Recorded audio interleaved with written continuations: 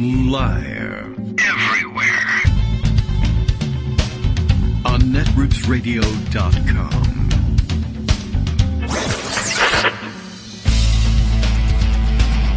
David Waldman. Kagro. In the morning. Now, here's David Waldman. Hey, good morning, everybody. How you doing? It is Wednesday, December 8th, 2021. Time for another show, so we might as well get started on this one. Plenty going on. I already know what's going to happen. I already know what's going to happen in our segment with Greg Dworkin coming up very shortly. One, he told me, but before he told me, I had already guessed from the in the Morning Post. I knew we would be talking procedure today. So I did everything I could to not get ready for it, just so that it would seem more natural and spontaneous, I guess. So here we go. But first, of course, our morning tweet from Bill in Portland, who says, the Kagro in the Morning radio show is live now. This so much is true. Sean Hannity threw a butt out of his office window. Well, okay, I see what you mean. And now the Fox News Christmas tree is ablaze. We know now which kind of butt we were talking about throwing out the window. Kagro X reports live as the smoke drifts down to Virginia and encircles his head like a wreath. It's very cool the way it's working. Yeah, I don't know if you saw that one this morning. I don't know how you missed it, but if the video was in your feed while you were awake, you definitely saw it, because it's, as I was saying, it's Melania's worst design yet. It kind of looks like something she might have designed for the White House Christmas display, where she's still in the White House, and thank God she's not. But, yeah, it's one big outdoor tree and whatever. I don't know where the place is. I guess the Fox News studios outside in New York, I guess. I don't know. You know, can you believe they're in New York City? By the way, why aren't they in someplace rural in real America? I don't know.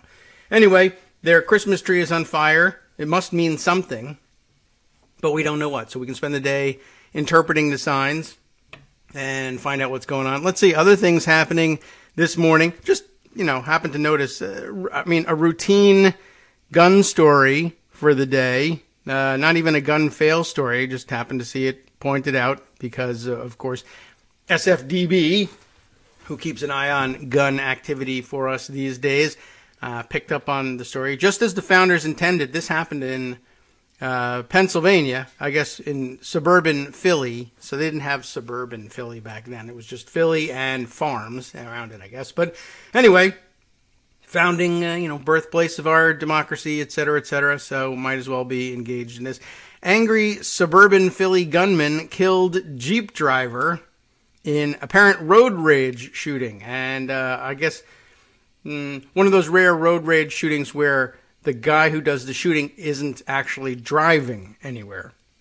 He was apparently walking home the other day.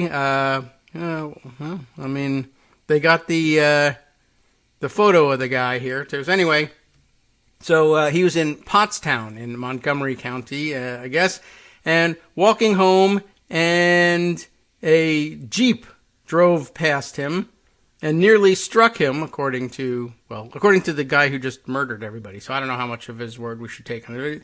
Almost ran him over, and I thought this part was interesting about it. It made him so angry, it says here, and that's in quotes, made him so angry that he went to his apartment, which of course is where he was going anyway, went to his apartment to try to, quote, cool down before getting his 9mm Taurus semi-automatic handgun and going back outside, Steele said. So this is not going to work out very well for him. And, of course, it doesn't work very well for the driver either.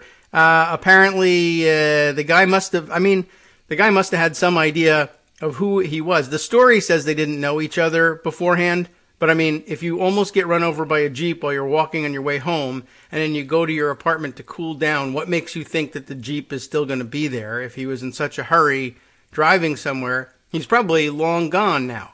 But instead, he heads back out with his gun now that he's cooled down. Good job on the cooling off period there, by the way.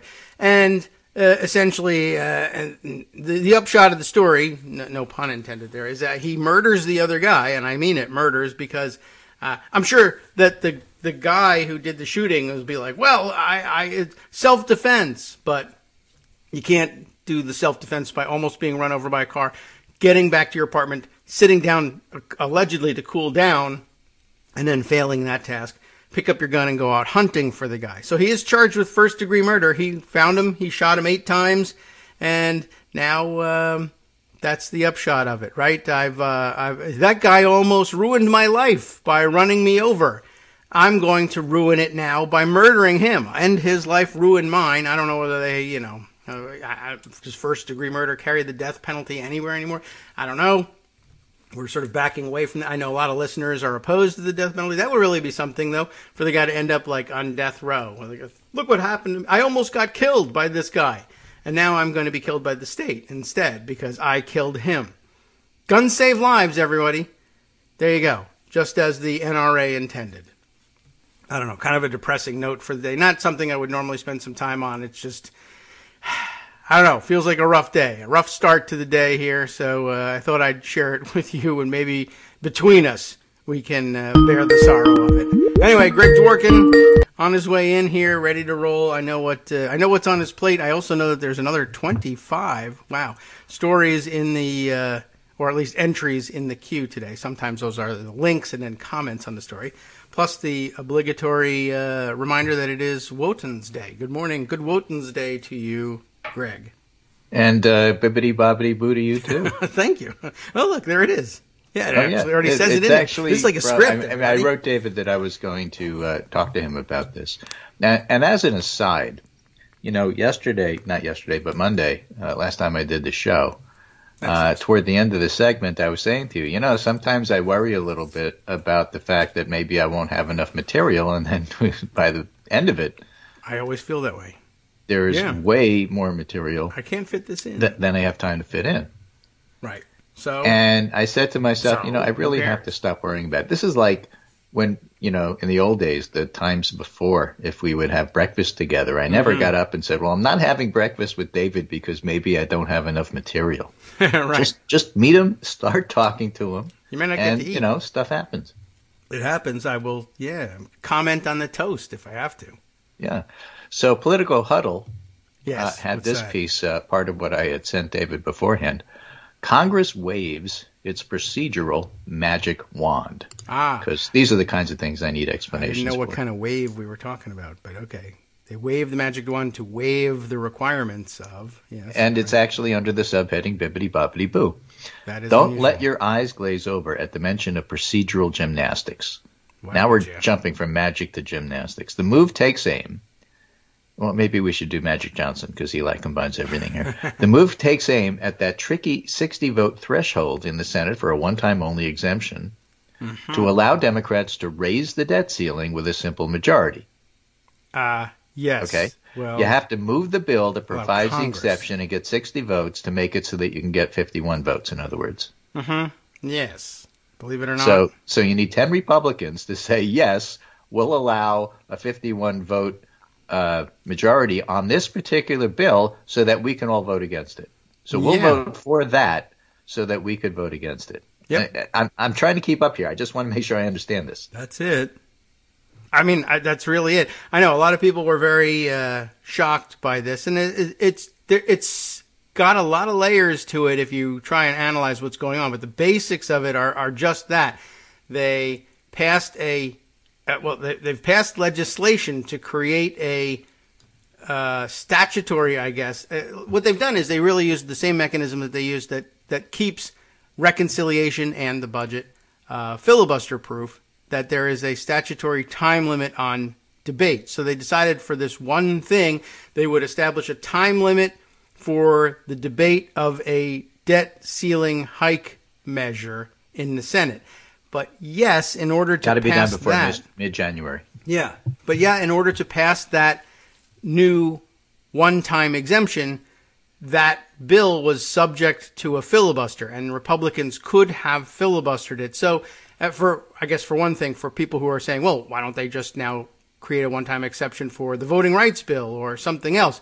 Well, you still have to get Republicans to agree not to filibuster the legislation creating the one-time exemption. And they did this time precisely because of what you said. They want to be on record voting against a debt ceiling increase, but are in fact afraid of causing a default and melting down the entire global economic system.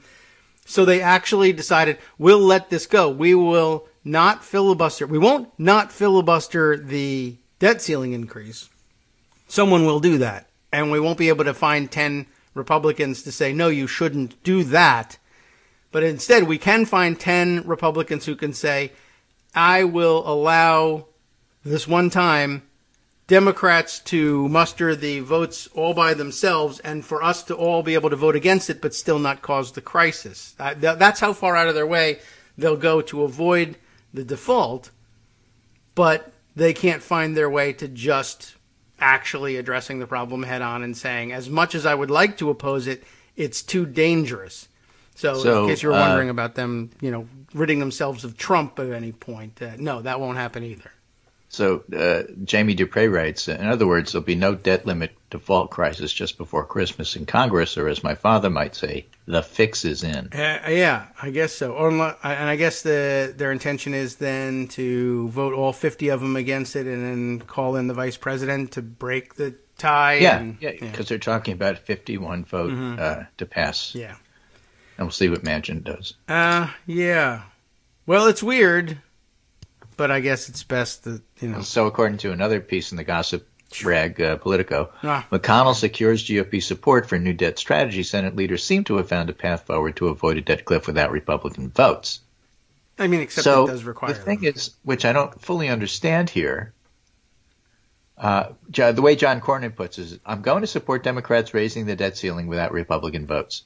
To have Democrats raise the debt ceiling and be held accountable for racking up the debt is my goal. This helps us accomplish it. So basically, they will never raise the debt ceiling. So Democrats want to get rid of the debt ceiling, and Republicans will say, well, we'll never let you do that because we want to keep holding you to the fact that you keep raising the debt ceiling. And, with this mechanism but in this one case, we'll allow you to do it, just the first thing that occurred to me is, why don't the Democrats try to pass a Voting Rights Act? But before they do so, they pass another piece of legislation saying that just this one time, for 15 minutes, whenever you vote no, it's really yes. You could try that, but no. If that passed, would it work? No. Well, if it passed, yes. I guess it would. And then people say politics is stupid. I don't know why they say that. Yes. Well, the thing is that one, presumably that one wouldn't pass. They wouldn't have the Republicans say. But if it did, you could do that. I mean, the whole point is you could do whatever you want as long as you say that, okay, but in this particular case, we have a majority. Yes. Largely. Or a filibuster-proof majority, depending upon what the issue is. But you can't put it into the reconciliation because this particular thing doesn't pass muster in reconciliation. That thing doesn't. But this would. The debt ceiling would. They could put it in reconciliation. They just won't. I don't know why. But now they're doing this stupid thing. Now, note John Cornyn's framing of it. And note also how we usually talk about things like filibuster votes and cloture votes and procedural votes. When they want to hide from them, they'd say, oh, well, it was merely a procedural vote. It wasn't the actual substance of things. When they don't want to hide from it, they say, oh, you can't just separate out procedure. Procedure is a substantive outcome in the Senate. So what they're doing here is Cornyn's preferred framing is I'm voting for a measure that forces Democrats to raise the debt ceiling all by themselves. So therefore, all blame for the debt ceiling going up lies with Democrats. But, the first part of the sentence is the interesting part. I'm voting for, that thing right there, John. You're voting yes for raising the debt ceiling. The debt ceiling won't be raised unless you vote yes on this measure, and you're voting yes.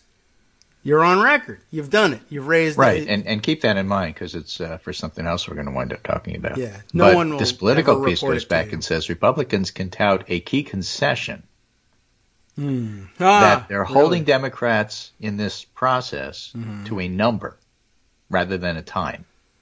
That is to say, they'll agree to it as long as the Democrats agree that they're raising the debt ceiling to some specific amount. They're not agreeing to say we suspend the debt limit until midterms.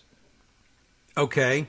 Or abolishing it, I guess, probably. Or abolishing it. Well, they won't abolish it because they're on record as saying they want to use it as a tool to either obstruct if they're in the minority or blame Democrats if they possibly can.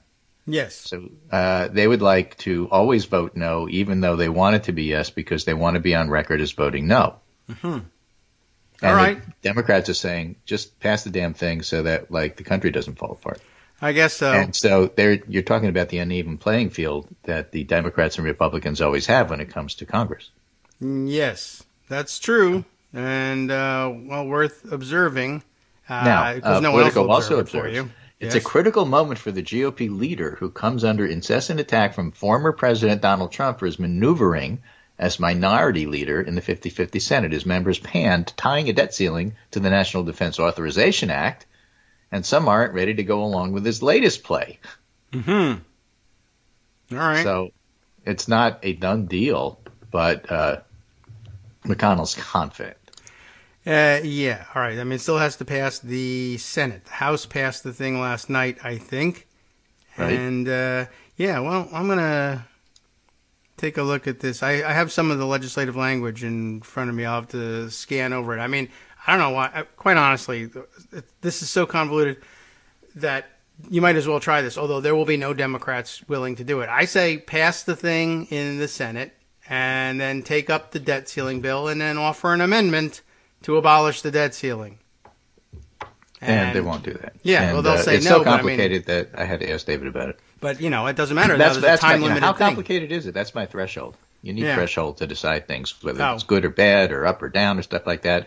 Is it complicated or is it just straightforward? Well, it's complicated. How do you know? I had to ask David. I didn't get it. Well, no, it's straightforward. I just told you what happens. No. Yeah, well, now no, I it get doesn't work that way.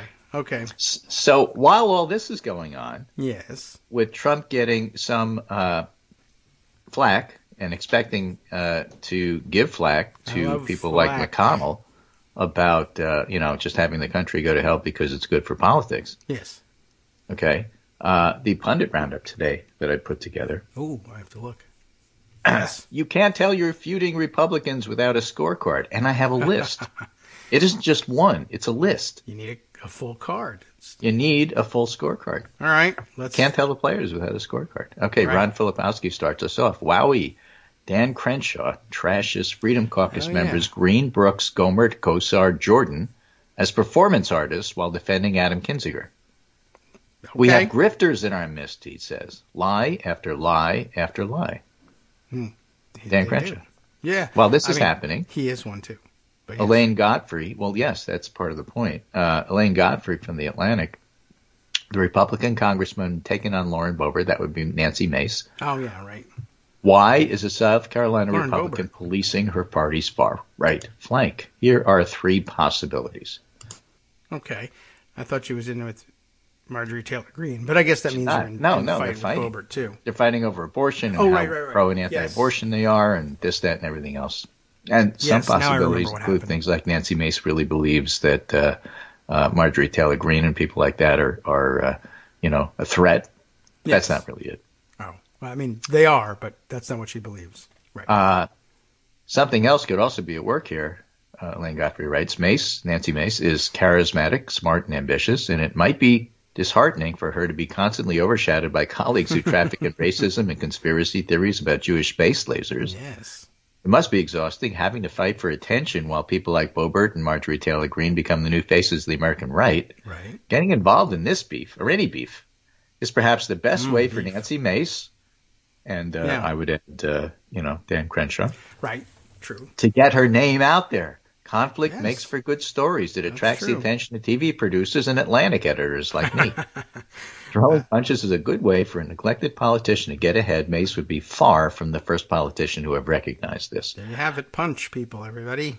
Right. That's the So it's idea. not like she's all of a sudden seen the light and now has caught on to what's going on. It's like, just being like a normal right winger isn't enough. Yeah. I mean, in a Getting way, she attention, has not seen the getting light. bucked. Yeah, it's like, but it's not. She hasn't seen the moral light that says distance yourself from these people and ostracize them from mainstream society. She's saying, performance art is the way to get your name out there. So, I mean, a performance art of their sort I'm uncomfortable with, but there is a performance that I can put on and I'm comfortable with, which is fighting on Twitter with these two. Right. Now, there's the extremes, of course, of the Republican Party. On the one hand, Tim Alberta has a very well-researched piece on Peter Meyer. He voted to impeach Kenny, survived the GOP, the part that I thought was interesting from the article that I'll talk about on the show. It's very long. The entire day, the vote, as much as the attack, this is January 6th, had caught Meyer unprepared. His party's leadership had provided no guidance to its members, leaving everyone to navigate a squall of rumor and disinformation in one-man lifeboats. The next week, when Democrats introduced an article of impeachment and promptly scheduled a vote seeking to hold President Donald Trump accountable for inciting the mob siege at the Capitol, Meyer steeled himself for some tough conversations within his party, but these conversations never happened. Most of Trump's staunchest defenders were too shell-shocked to defend him, even behind closed doors, and the Republican leadership was AWOL. There was no whipping efforts, no strategy sessions, no lectures on procedure, no lectures on policy. Barreling toward one of the most consequential votes in modern history, everybody was on their own. So talk about procedure and how McConnell is trying to figure out things where Republicans can vote yes but mean no, or no but mean yes, or however they want to do it. On January 6th, when all of this was happening, Kevin McCarthy was basically pooping in his pants. Yes. And was absolutely, and in other people's talk about leadership, absolutely missing. Yes. Which is one of the reasons why Democrats and people like Pelosi are just so angry with him. Yeah. Well, he's a terrible, terrible person. He is. And when we say that, this is what we're talking about here. So Meyer voted as conscious, and now, of course, is being attacked by the rest of the party. So that's one pole of the party. The other is the more than just performative. This is a piece by Greg Sargent highlighting. Steve Bannon is now ripping into David Perdue. You notice the theme here of Republicans attacking each other, Republicans in disarray. Steve Bannon is now ripping into David Perdue, who is Trump's candidate for Georgia governor, as too much of a squish to wage the war on democracy that Bannon wants. Squish game. Yes. Yeah. So basically, this fits in with Barton Geldman's the Trump insurgency for 2024 has already started. Bannon, of course, is under indictment, and the January 6th committee is moving along, and I have more on that as well. They are. Yes. But David Perdue is just a weird Trump surrogate. Yeah. In Georgia. They're trying to play the Youngkin card and have somebody who doesn't look all of that threatening, nonetheless be all that threatening. But it doesn't quite work that way because Youngkin successfully avoided talking about it altogether. And Perdue can't. And Perdue can't for a variety of reasons. One of them is that he's going to be running against Stacey Abrams should he get the nomination. And Abrams is already living in his head because his announcement was all about how we have to stop Stacey Abrams and communists and nothing about what he actually wants to do for himself. And while he's doing that, he's being attacked on his right flank by Brian Kemp and his righter flank by Steve Bannon. Okay. And so it's a bizarre situation, which is really going to be, important to watch and play out. And whichever one of those factions win, they're going to have a completely disorganized and torn apart party in Georgia. Yes. Which, all right, well, good. Should help Reverend Warnock and other Democrats there.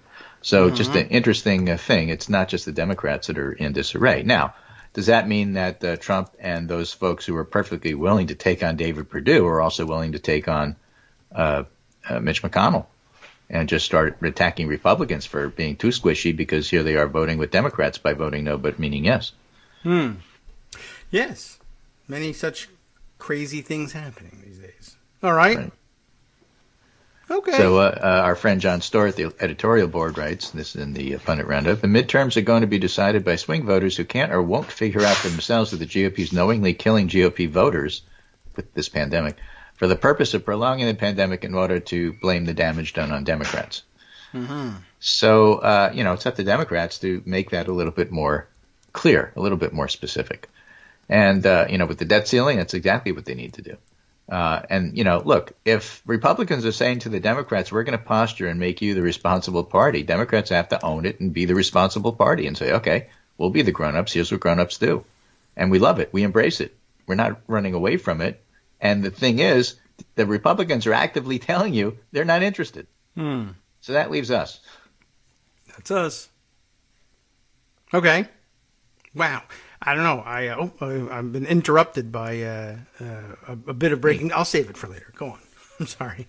What? I'm interrupted by me all the time. Oh, So, yes. Oh, well, this breaking is news just can of interrupt you. local interest to me. Just happened to see the news, and it connects to another piece of news from yesterday as well, about Loudoun County, where I still am located. Despite it all, as you may recall, you were all told by the national news media that Loudoun County is, in fact, the new bastion of right-wing backlash, and was responsible for swinging the election to Youngkin, except, of course, Youngkin lost by 11 points in Loudoun County, which I told you at the time, so maybe you won't be surprised to learn, one, the thing that just interrupted my morning, the announcement that Loudoun County's employees have just won collective bargaining rights for themselves, and that accompanies news from yesterday that they are removing the names of Confederates and segregationists from the major highways that run through Loudoun County by a lopsided 8-0 vote of the Loudoun County Board of Supervisors. So for all of you who may still, despite my entreaties, have come away with the impression that Loudoun County was in fact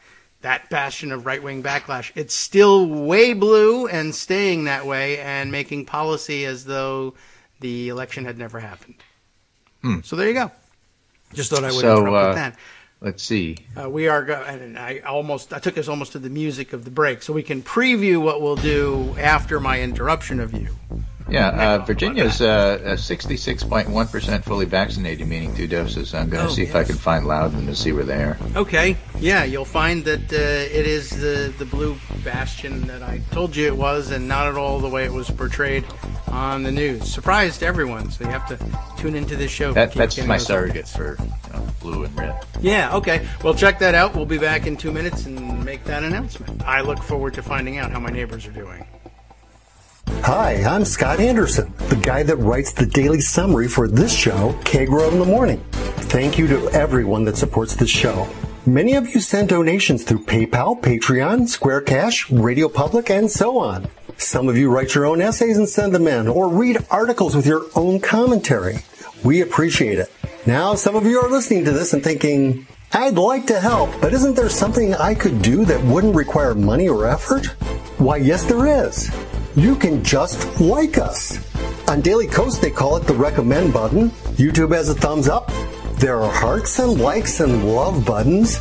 Tap our love button. Tap our love button every day. Share our shows and summaries on Facebook and Twitter, YouTube and iTunes, Stitcher and Amazon. Most of these places allow you to write a review, so a sentence or two would be great. Recommend us to social media, or tell your friends to listen to the show. You aren't just helping us, you're helping them find their new favorite thing to listen to. You could change the world. So thank you in advance from me and everybody else in the world.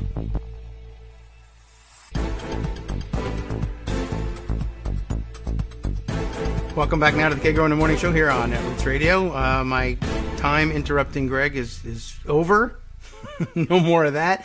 Yeah, that's what you think. Yeah, okay. Well, we'll see how this goes. But you're interrupting me to really make the point that I'm interrupting you, because that's what but that's only true through mid-January. Just one time you're allowed to do this with 51 votes. Yeah, all right. So we're the Loudoun County I'm looking at the exited. Democrat and Yes. Chronicle. Oh, what is that? I don't even know. I don't is know. That my, Maybe do it's I own a that? paper. But what it has is a Loudoun County, Virginia COVID-19 vaccine tracker. And whereas 66% of Virginia is vaccinated with 2 shots, people fully vaccinated in Loudoun County is 90.4%. Damn. People vaccinated with at least 1 dose is 99.34% if you're eligible. Okay. So Loudoun County is pretty blue, because that's a pretty good surrogate of red-blue these days. And in fact, there's a whole article about how the largest counties, like in Maryland, for example, Fairfield County, stuff like that. The largest counties are doing really well against COVID so far, which is important because with this Omicron stuff shifting into gear, it's important that you get your 3rd shot. There's actually some breaking news on that. Oh, all right. Because I think it was Pfizer that was announcing that they have evidence that a booster really helps to get your protection levels against Omicron back up to what was seen with the previous variants with 2 shots alone. Oh. So getting your booster is a big help. There is some conflicting information remaining about just how severe Omicron is, and that's not to be surprised at. We told you when Kai Coopersmith said, last week, uncertainty is the name of the game when things start, so people have to embrace and understand we're going to be uncertain about a lot of things. But Bob Wachter from University of San Francisco says the argument is to require 3 shots to be deemed fully vaccinated. Deemed. Demon pesting. Oh, yeah. The arguments to require 3 shots to be deemed fully vaccinated are now compelling. Let's get it done before Omicron washes ashore in a major way. Counting on lower severity to be our savior is a foolish risk to take. And Ashish Jha points out, with early data rolling in, here's what we currently stand with Omicron. First of all, we have plenty of evidence that Omicron will spread easily, quickly, and far. That's what's happening in South Africa. And their hospitalizations are starting to go up. We should expect globally relatively large waves. How will people fare? It depends upon who you are. Who I am? All right. That's part of the uncertainty. There's 3 groups of people, he says. The immunologically naive. Mm-hmm. You don't fall in that category. Cool. You're very sophisticated when it comes to immunology.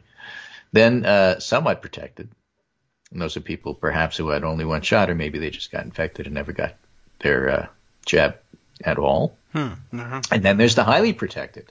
Oh. And that would be people who, got infected and then got 9 boosters. Oh, well, can you? I don't know, I guess. All right, but yeah, if they got shots plus infection and recovery, then they're in much better shape.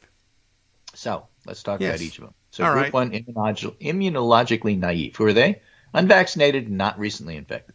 Remember, just as with the vaccines, after 6 months starting to wane, probably recently infected means within 6 months, because after 6 months, that probably wanes too. Yeah. How will they fare? They're likely to get infected with Omicron. Many of them will get sick. Yeah. Maybe Jim Jordan. We don't know. Yeah. Maybe Jim Jordan. We don't know how it's going to affect them. So that's the uncertainty part. Mm-hmm. Group 2, somewhat protected. Who are they? Folks with 1 or 2 shots of a vaccine or a recent infection, meaning within 6 months. How will they fare? Large numbers will see breakthrough infections. Severe illness should be largely preventable. High-risk folks in the group will still get very sick. Okay. Well, and then group 3, highly protected. Who are they? You and me. Hey. Folks boosted or have hybrid immunity, which is infection plus 2 shots. How will they fare? High degree of protection, some breakthrough, probably not very severe illness. It'll look like mild disease. All right. So when you hear Omicron is no big deal and it looks mild, well, that's true for some, but not for others. Yes. And that's why it's critical to get the first and second shots and the boosters for as many people as possible in the window that we have. And Michael Mina, who tracks testing, I don't have his quotes in front of me, was saying things along the lines of, look, the number of cases in the U.S. is starting to rise again, and we're taking the same approach that we took 2 years ago and last year, which is always wrong, which is let's wait and see what happens.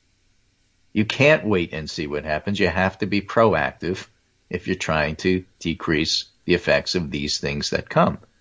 And so assuming it's going to be mild is really bad policy. Okay. And there's things you could do. And one of the things you could do is increase testing, send free test kits to everybody, send masks to everybody, send surgical masks to every household. There's no reason why you can't. But we haven't. And we've had 2 years to get this done. And I don't know why. I don't know. Maybe it's all the people going on television to say, don't worry about it. Don't do anything. Exactly, which is really not good. So let me tell you about something that was written back in September of 2021, a Lancet article, medical journal. Yes, right. Okay, I remember them. Uncoupling vaccination from politics, a call to action.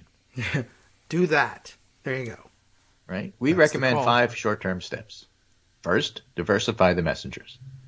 Public officials should recognize that when promoting vaccination, the messenger is as important as the message. Promotion efforts will be most effective when communicated from an array of trusted speakers and perspectives. It'd be really helpful if people like Aaron Rodgers would get the vaccine on TV. Oh, well. Yeah, exactly. Second, draw on broad expertise, as COVID-19 vaccine hesitancy is not just a public health problem. Public officials need to convene experts from the social, behavioral, and communication sciences. Fancy that.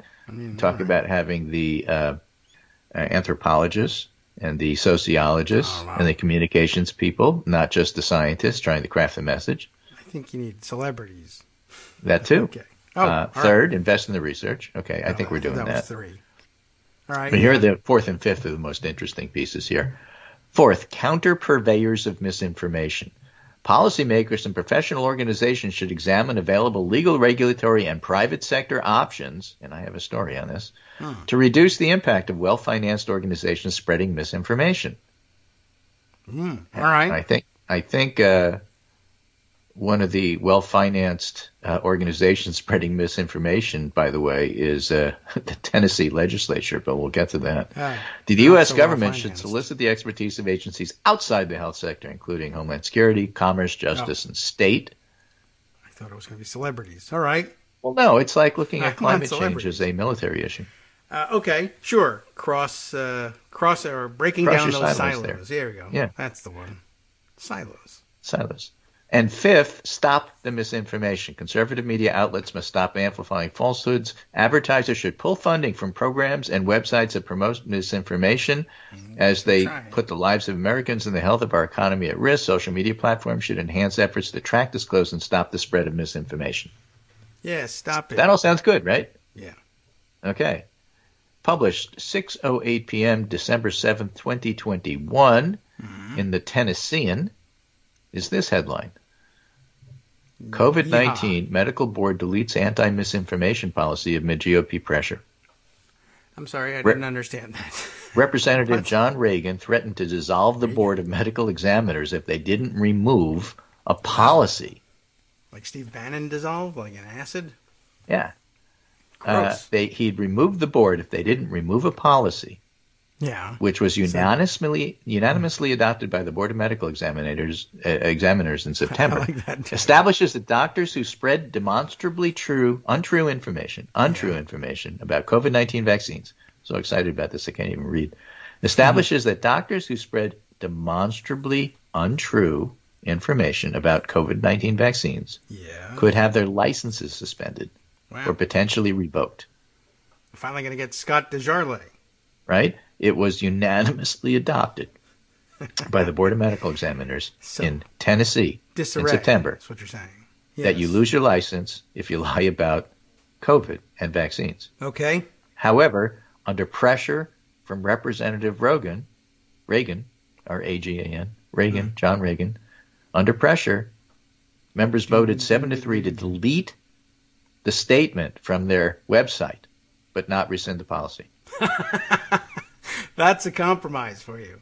Yeah. You'll lose 3/5 of your license, just to borrow from the compromises in our American history. Right. So just that you think the House and Senate are the only stupid organizations that play with procedure here. The deletion was spurred by Representative John Reagan, Republican Oak Ridge, a co-chair of the Joint Government Operations Committee, who insisted board members don't have the authority to create a new disciplinary offense without the approval of lawmakers. Over the past 2 months, Reagan sent at least 3 letters pressuring the board to delete the policy or appear before the committee to explain itself.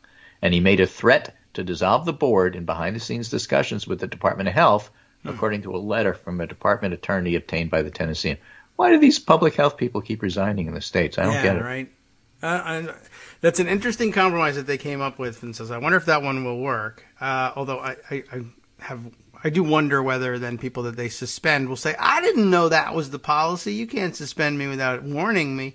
Well, we used to warn you, but the Tennessee legislature said to stop warning you.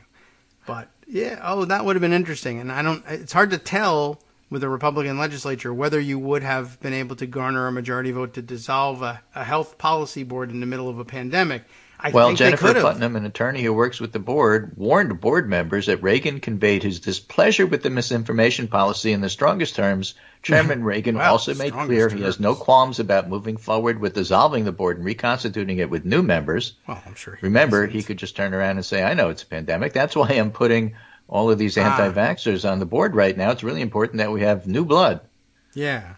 Well, the issue is I don't think he could do it by himself. He would need Well, he has in votes, fact done this with another state agency, so it's have not a those hollow votes. threat, said Putnam. Okay. Yeah, well, I don't know. I might have made him do it, but I suppose if he's going to abide by that and say it's okay if you have the policy just so long as you don't put it on the website, then I guess I would take that. Right. Maybe. Now, here's I the don't know. talk I about don't know compromise. what And this is John Cornyn I'd give him COVID. I know explaining what's happening in Tennessee. that. Oh, okay. Functionally, anyway. All right. Reagan said Tuesday that deleting the policy from the board's website had functionally the same impact as rescinding it, but the board members said it did not.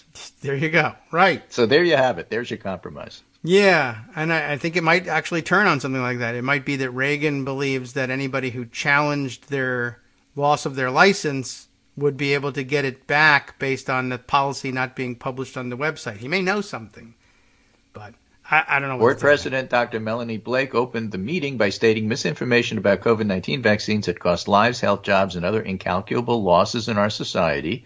When asked specifically by another board member if the board was voting to rescind the policy or remove it from a website, Blake confirmed it was the latter. Mm-hmm. So she thinks. So she's taking it off the website but not rescinding the policy. Yeah. Now, this drew concern from Grant Mullins, another Department of Health attorney, who said he believed there was no precedent for the board maintaining a policy that was not published anywhere. Right. Yeah. He recommended the board conduct a second vote on whether to rescind the policy outright or adjust the website to match, and board members declined to take that step. Okay. Now, Well, this comes, and I put it was back writing on on the Twitter the other day about people not appreciating in places like Florida, Texas, even New York, under Cuomo, how much pressure public health and hospital organizations were to conform to what the governor considered to be right, I remember. the popular bottom line, what the party line was. And given the fact that the governors have so much influence on how money was spent, you would simply not see from anywhere in the health or public health sector anybody disagreeing with the governor. It just doesn't happen. Yeah, well, it won't now in most of those states. And look at Tennessee. I mean, it's not even just the hospitals and the public health people directly. Now it's the medical profession and their licensing boards. Yeah, like that should be up to them, right? Like a good libertarian would say, licensing needs to be left up to the people. Or as Rand Paul would say, licensing needs to be left up to me because I'll just make my own board. Yeah, I guess you could always do that. That's interesting. What does the I suppose they should. We know what that Reagan would say about it. It'd be interesting for them to just play those games and say, I would put the policy back on there today. Yeah, so would I. But, say, we're not Tennessee. Right. And they would say, well, I thought you guys agreed to take that off or we would dissolve you. Oh, yeah, we did. We took it off. So we what put was it back, happening? But The misinformation did what you policy said. adopted in September aligned the official position of the board with the stance of the Federation of State Medical Boards. Mm-hmm. The entire policy was little more than one paragraph establishing doctors have an ethical and professional responsibility to share factual, scientifically grounded information and could face consequences if they did not. Yes. Now, I think that, despite the tendency to never contradict your politicians, I think that they should go on the offensive and start, advertising that Joe Reagan is trying to interfere with this, and this is what he did. Mm-hmm. And behind the scenes, he was telling us we better listen to what he's saying or he'll dissolve us. Yes. And everybody in Tennessee needs to know this, and it can't be behind the scenes. Yeah, they should do that. And the Federation of State Medical Boards should threaten to decertify Tennessee's medical board, if that's a thing that they have over them at all. Right, and if they have a medical school, they should, Right. if the medical school doesn't go along with this and agree that this is bad, then, That's right. everything They should do be this. on the table for decertification. Right. Now, let me guess, we don't know if we have this information, but is John Reagan not a doctor by some I chance? don't know. I would like to find out. That would be interesting to know. But yeah, that's right. They should threaten to do that and threaten to pull the accreditation of Tennessee medical schools. Right. And say, Well, here's where they can't draw stand the up line. and do this. And again, I bring this up because of what happened in Virginia with the ICU doc having his privileges suspended for pushing unproven therapies. Yeah. And accusing the people who were against him as being part of a conspiracy to kill people. Yeah. Well, I mean, you just can't go around you doing can do that. that. So one of the board members, You would Dr. think. Debbie Christensen, at the September meeting said, I don't know that we can police opinion, even though it's wrong and even though it's obviously causing major problems. But we can tell people they can't say things that are absolutely false. Okay, I think you can. So, they cannot say things that are absolutely, you should put in your policy. What you can't do is you can't say things that are absolutely false. Yeah, That's a nice compromise there as well. I think so. So the new policy quickly ran afoul of Tennessee's Republican supermajority. During special session in October, lawmakers introduced at least 3 bills prohibiting the board from disciplining doctors for how they treat or what they say about coronavirus. One bill, which died in committee, required the governor to fire any board member who violated the prohibition. They're really trying hard So not how to have is medicine. it that the governors can put pressure on these people? Well, this is how. Yeah, well, that is pretty interesting. Well, now I guess it's time to put pressure on Tennessee from the federal level, not only the Federation of State Medical Boards, but I suppose, I don't know, is it a problem at HHS that we're paying for medicine through Medicare and Medicaid in Tennessee? Yeah, I mean, there's a when people lot of aren't getting tools that medicine? could be used that, let's just say the other party wouldn't hesitate to use. Yeah. Some of these restrictions were eventually folded into a COVID-19 omnibus bill passed by lawmakers on October 30th and signed into law by Governor Bill Lee on November 12th, in case you couldn't remember who the governor of Tennessee is. Yeah, what's his last name? Lee. What? Who's on first? The Lees of Virginia. Billy who? Now live in Tennessee. Yeah. The new law specifically says that any disciplinary process implemented by a health-related board regarding the dispensing or prescribing a medication for COVID-19 must be created as a government rule, which is a process that requires review and approval by Reagan's committee. Yeah, right. So Okay. what happened in Virginia is that this guy got into trouble for dispensing or prescribing medication for COVID-19 that Horses. didn't have any proof that it worked, and that got afoul of regulatory We know which one. folks. Yeah. And in Tennessee, they're saying, well, but you can't do anything about it unless the government passes a rule that says that you can. Yeah, sure. So we'll be the arbiters of whether or not that's a good idea or not. Good. Now, Virginia's not Tennessee. I can't see that happening in Virginia. Right. But it's just a reminder that when you're thinking about what happens to individual physicians, for example, Yes. who may or may not be COVID cranks, Right.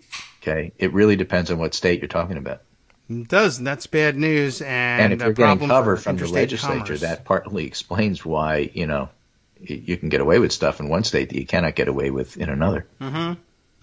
Yeah, well, that's going to be problematic, and there are a lot of tools to challenge that with, and I hope people will actually get on the ball and do it, because in the meantime, just as we've seen it with, in reproductive health care, we're finding out that women will face diverse challenges, let's say, depending on what state they live in, and now dealing with COVID, you already were facing diverse challenges for other reasons, but now it'll be questionable whether you can get medical treatment or whether the treatment you're getting is medical, for that matter. But it's approved by the state legislature. So now the rule in Tennessee. So here's where it gets interesting. Uh-huh. And remember what we said about having now different it's messengers.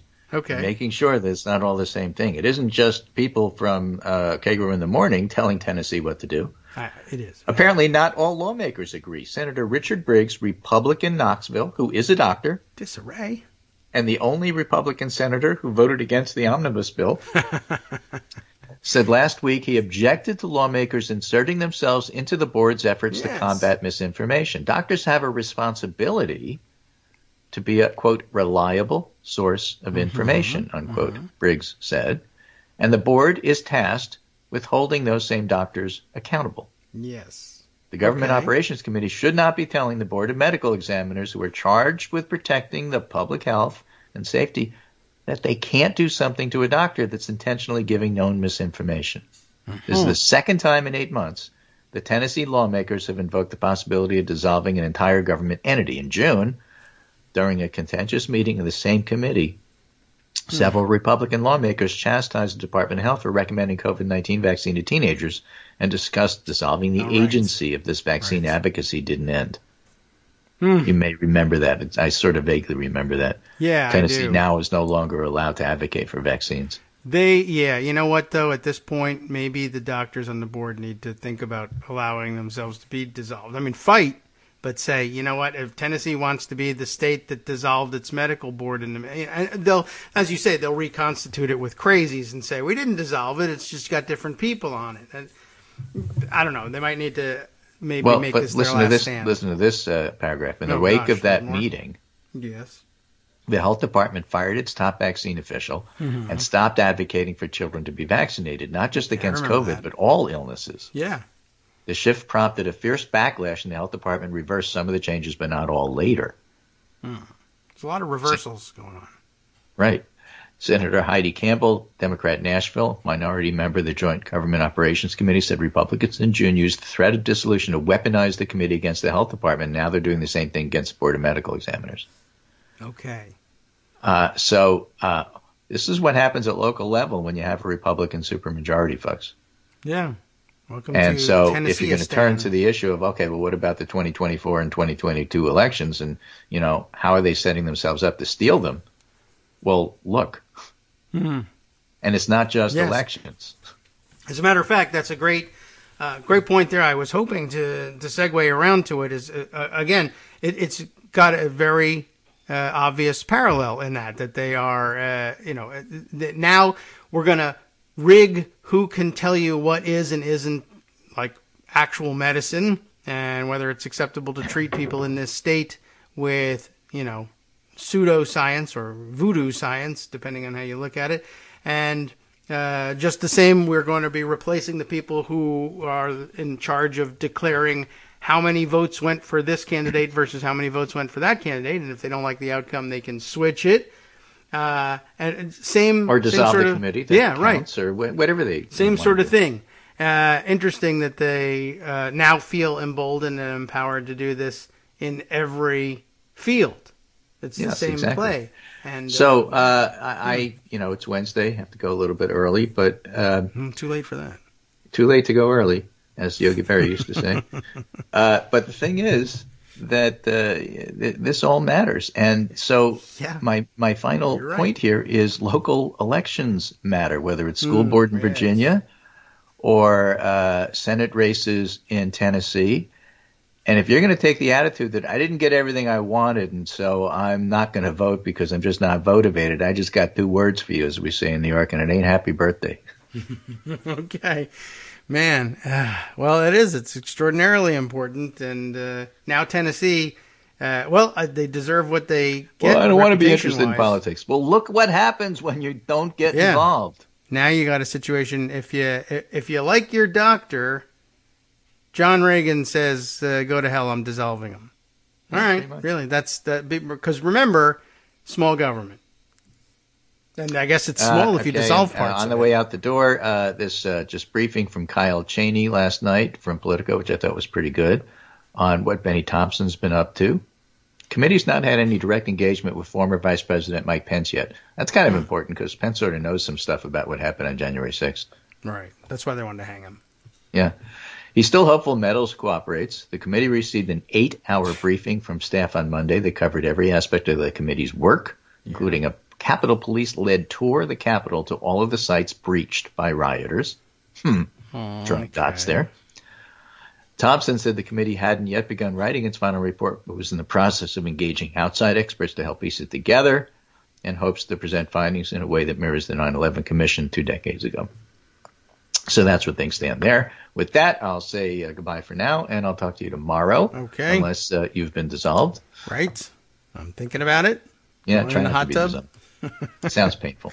Do my best. Man. Right.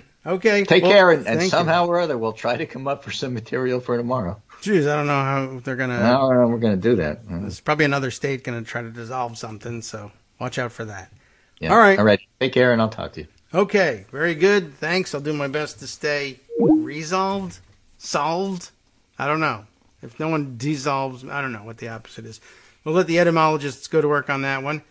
All right. Boy, there's an awful lot to that. And, now it's tempting me to go back over to that Barton Gellman article, except I sat down and finally read it yesterday, and it's very good, and you should read it. It's very long, and I think I might have to read it. and discuss it. But it might be a Friday thing because it just might take too long to do. All right. Well, at any rate, okay. Oh, yes. So Greg's reminding me, stay solvent, which is always good advice, generally speaking. Usually used in the financial sense, but that ain't happening. So at least I can just do it in the physical sense. All right. There's like a million things going on, a million different directions we could go in, and just a minute or two to do them before we leave for another break. So that ain't happening, and we'll move on to something else instead. Let's see. What do I have that might fit into this? Nothing, basically, is what I'm going to say. I'm going to go to the Twitter feed for that, and because all the other stories are just going to take too long to read, and pretty soon my alarm's going to go off. I should just go straight to that. Anyway, let's see. Were there other things that I wanted to bring up from yesterday? Let's see. Oh, just I'll read you some good thoughts that others had on Twitter to fill the time here. I just happened to notice the tweet from R. Schooley that I picked up on this morning, just sort of noticing. It's kind of astounding that the fervid MAGA loyalists never question why Trump didn't pardon his January 6th mob while he still could. You'd think they might notice that. That is an interesting observation. I've always wondered why they didn't take that, take umbrage at that. But I assume that they are just saying that must be the way to make America great again for whatever reason. As more of these people now face jail time, I noticed, for instance, that, I think we did make mention of the weird lady whose name I can't remember anymore, the one who flew on a private jet, who chartered a private jet to fly to D.C. for the January 6th insurrection. I'll see if I can scroll back and find her name. Probably won't be until after the break before I hit that again. But anyway, she's getting set to report to prison for her, 30-day, or I think it's 30 days, maybe 60 days in jail. And she's treating it like a spa getaway somehow, circulating TikTok video of herself talking about how much weight she's planning to lose, doing yoga and drinking protein shakes in jail. Like they have those things.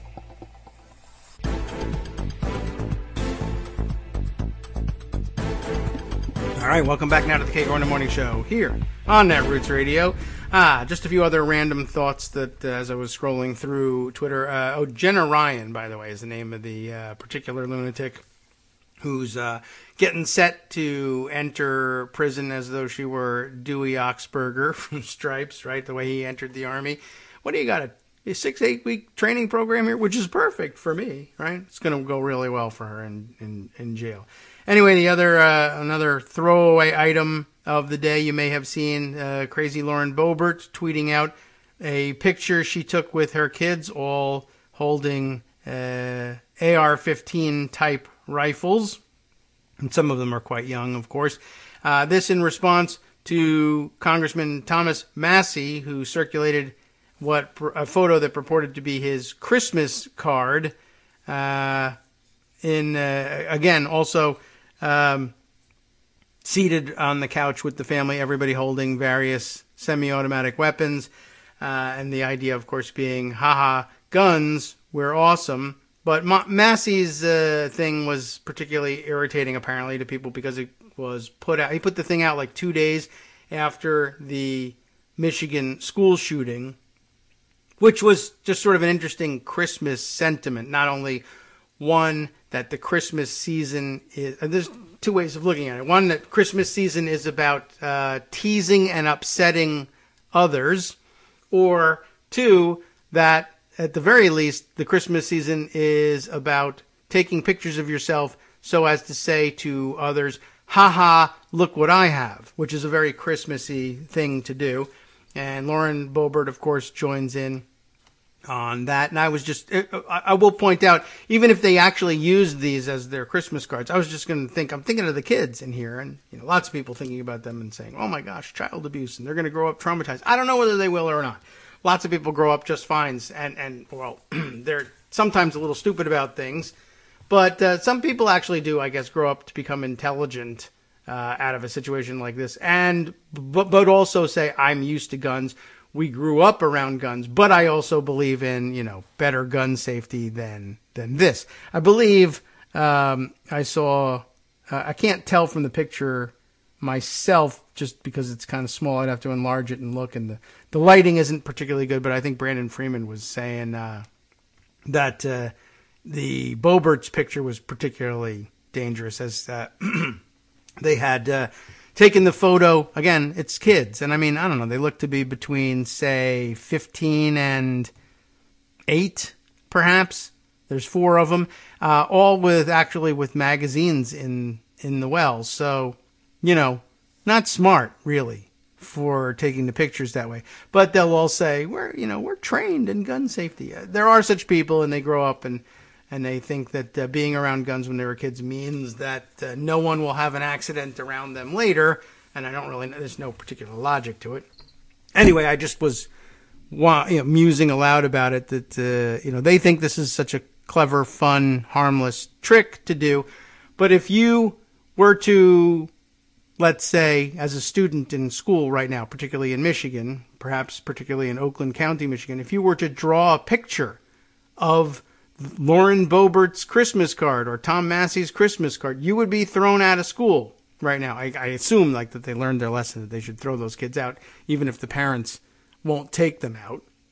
But yeah, and you can just say, well, you can then go to the press and start a GoFundMe and say, well, I was expelled from school because of the war on Christmas. That can be your excuse. Anyway, I gather this was going to become a pastime among Republicans now, who are going to trade outrageous pictures of their families. Look what we're doing. We're playing with guns because guns aren't a toy. That whole talking point has died a million deaths, of course, already. Anyway, let's see. Other things. Let me get to the larger stories now that we have a little bit more time available to us. And we can dispense with some of these smaller items. We'll have some more for you as we run up against our next break when that happens. All right. Let's see. As far as what Greg was asking me about procedurally, I did put aside a few items that we could read that might help clear things up, but I think it is actually pretty clear. Even though Aaron Fritschner here, communications chief for Congressman Don Beyer here from Virginia, who was joking, but actually does a pretty good job summing it up. So to clear a Senate Republican filibuster against raising the debt ceiling, and to let it be raised by a simple majority vote, Republicans are going to help pass a standalone bill that overrides their own filibuster, rather than just not filibustering to begin with. Do I have this right? It sounds dumb, but yeah, that's exactly it. And that's probably the most concise explanation there is for it. And if you don't, I don't know. I think everybody kind of gets it. There was also, I put aside some screenshots of the actual legislation. Whose tweet is this? Jennifer Schutt, S-H-U-T-T, congressional reporter for Congressional Quarterly and Roll Call. And I think what's the link to? Is it a link to the roll call thing or to the entire viewer of the bill? Oh, yeah, okay. So now we've got the entirety of the bill, which is 10 pages long, but as legislation goes, not particularly long, and the pages aren't, entirely filled with type. But I guess she must have grabbed the relevant parts, but we might have to go over the whole thing here. So what is this legislation? What is it that they're doing here? This is interesting. And they've also done another interesting thing here, which is they've pulled another one of our fun, favorite legislative tricks.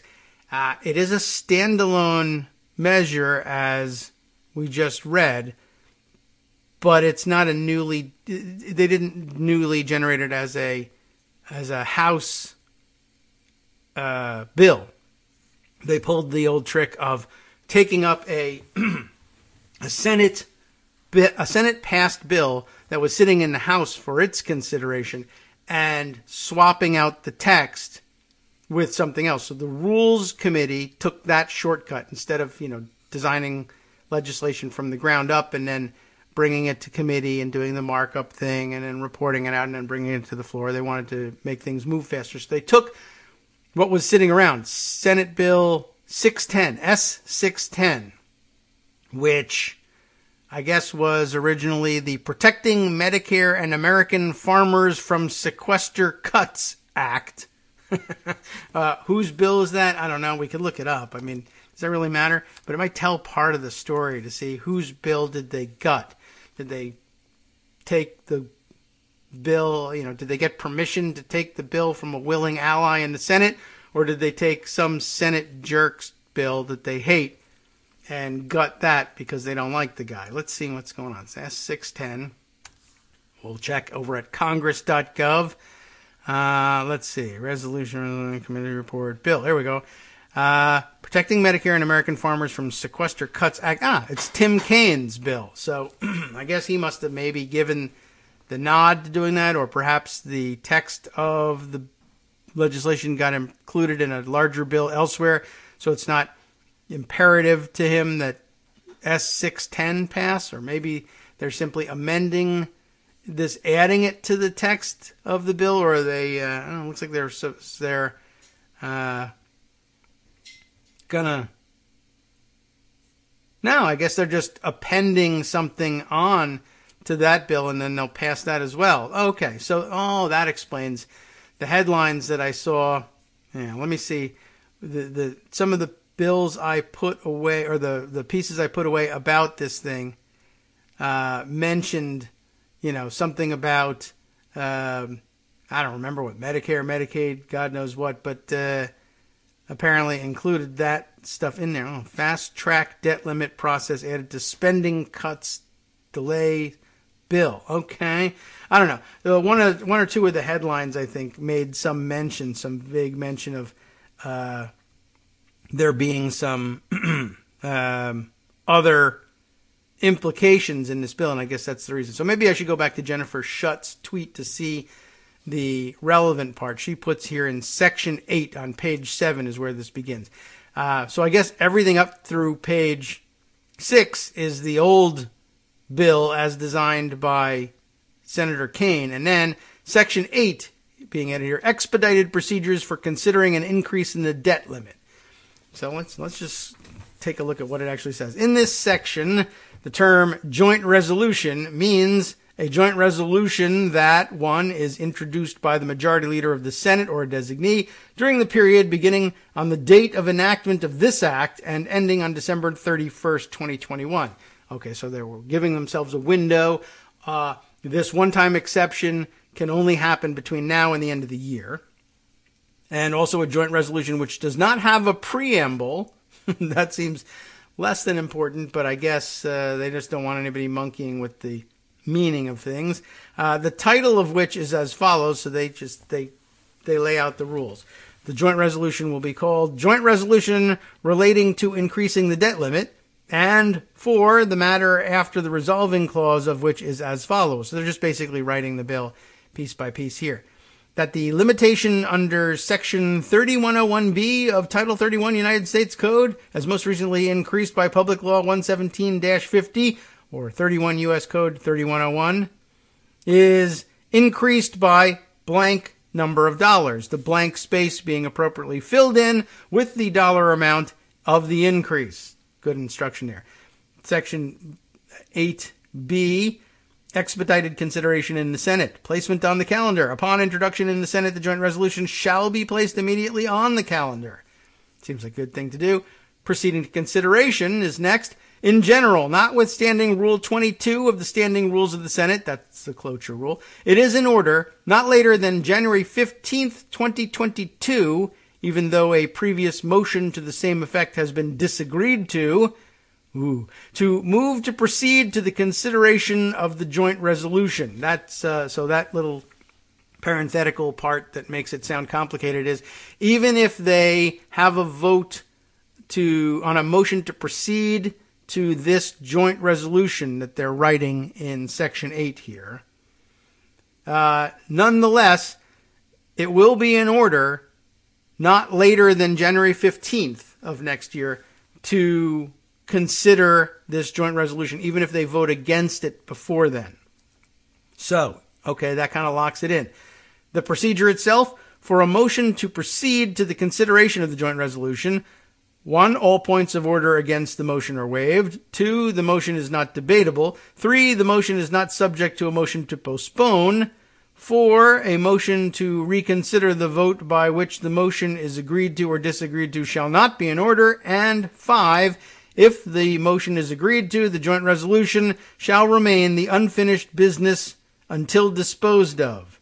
By the way, what this is really reminding me of here is, 1, this is language with which the committee doing the work is intimately familiar.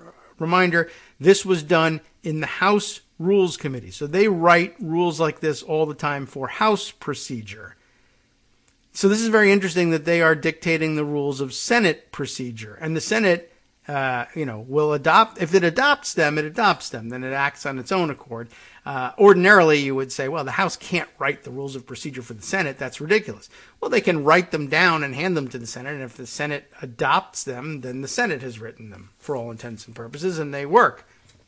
But what's interesting here is, 1, you worry a little bit about, are you sure that you guys understand the Senate rules well enough to make sure you have closed all the loopholes here? But I assume they've consulted with Senate procedural experts in this, but maybe not.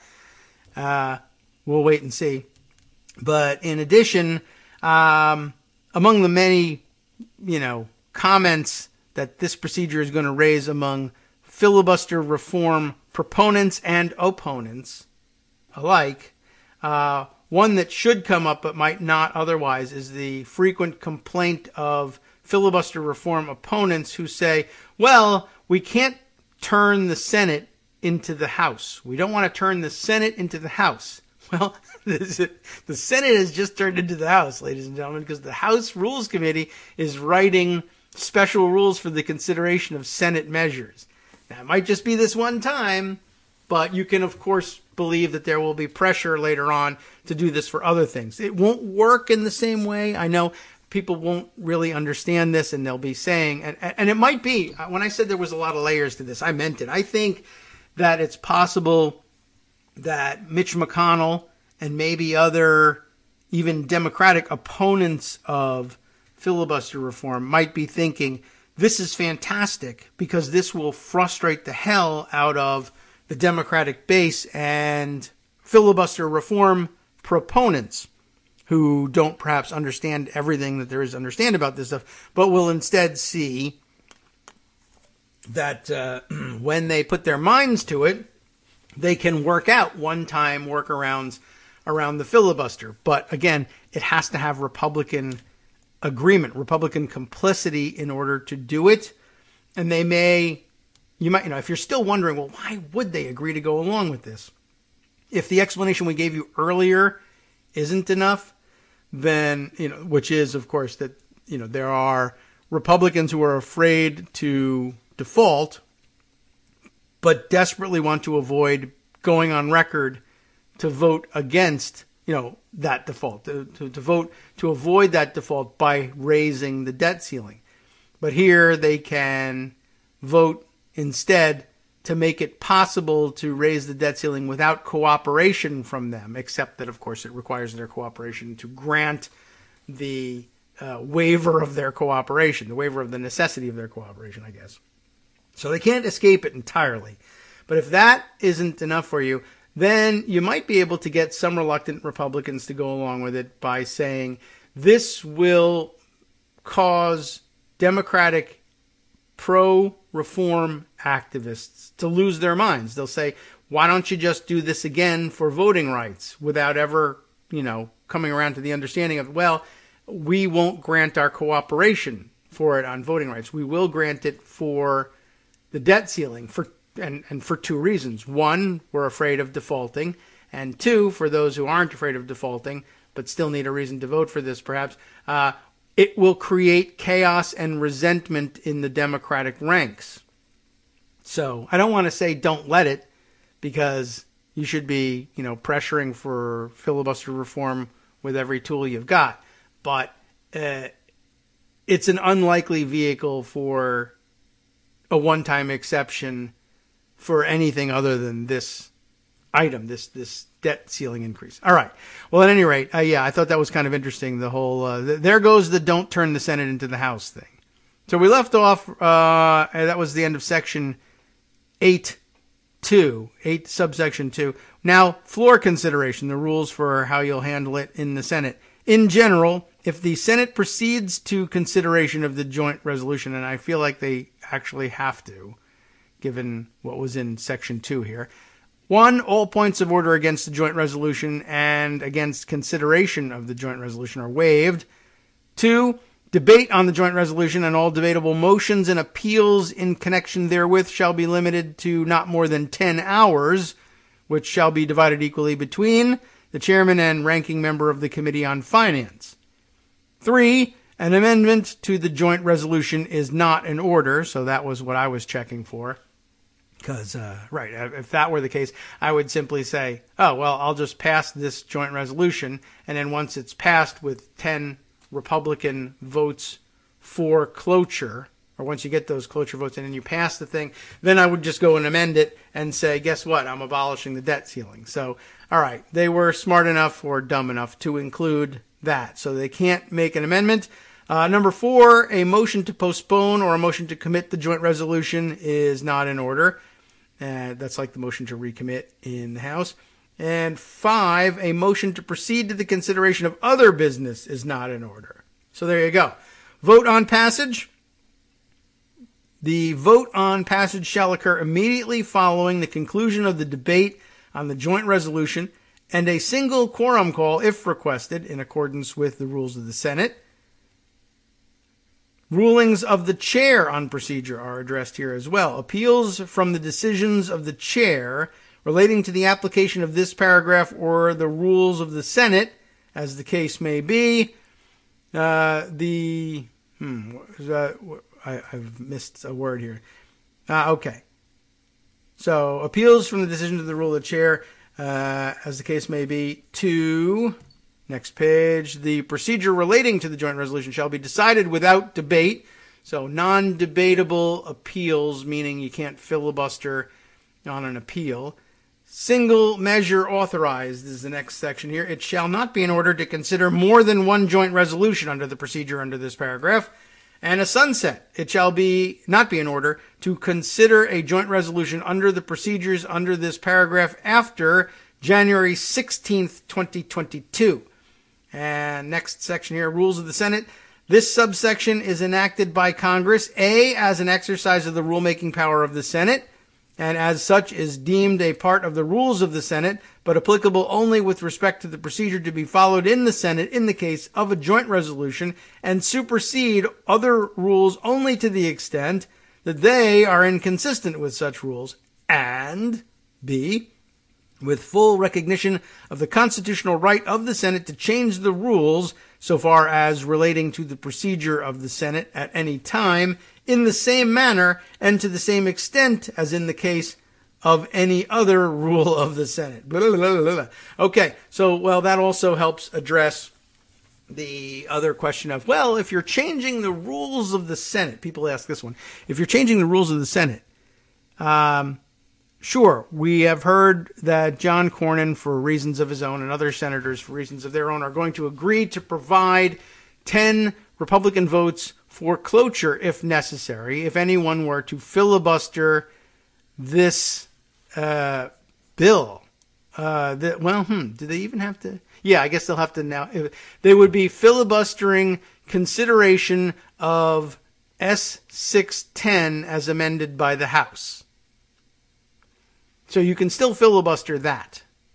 And they're saying that if anyone does filibuster it, at least 10 Republicans will vote yes on cloture so that you can get to a final vote on S610.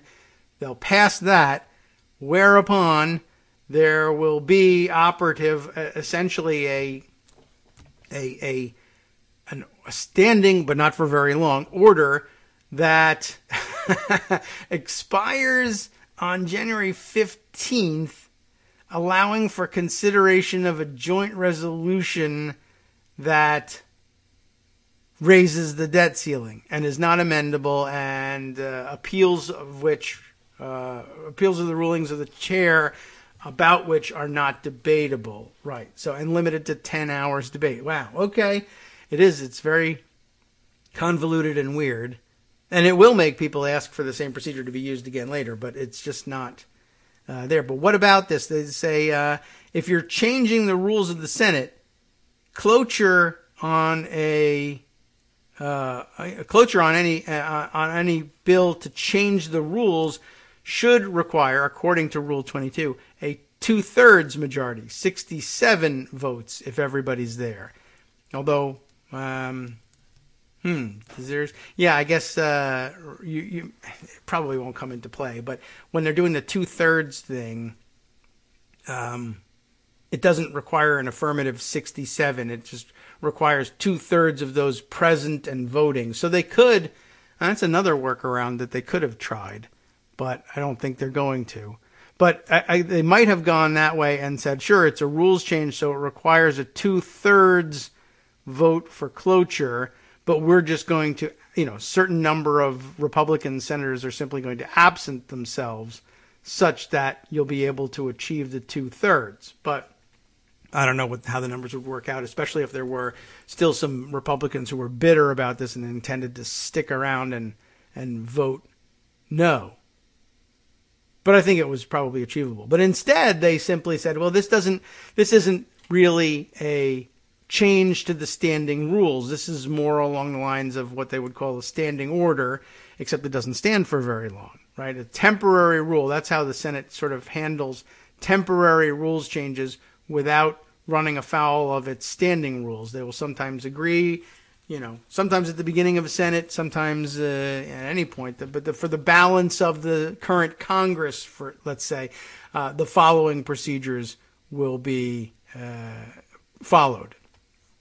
And it doesn't necessarily look forward beyond the current Congress. Although you can do a standing order that lasts longer, they just tend to limit them to the current Congress. Anyway, that's just more weedy stuff more than you'll get anywhere else anyway. And I hope I don't know whether this made it better or worse trying to explain it.